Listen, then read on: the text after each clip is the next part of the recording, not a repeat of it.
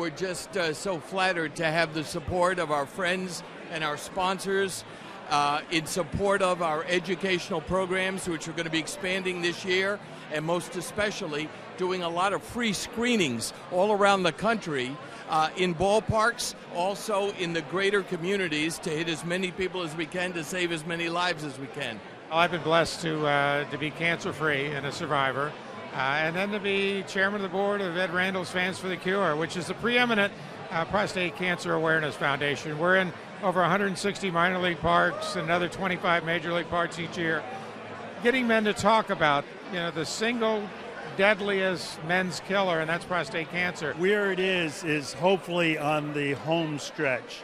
There's been a lot of money raised. There's been a lot of caring that's been given.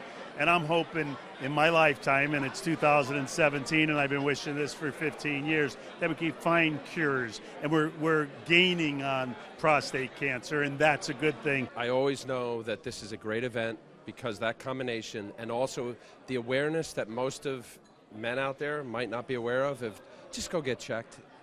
You know the story. We hear it. You hear about friends. I think we all know somebody who's had prostate cancer, and how could you not want to help? Ed's been in baseball for all these years, and baseball is a community. It's a family, and Ed has really done his work with prostate cancer in the baseball community, and it's just so cool because we're all interconnected without question.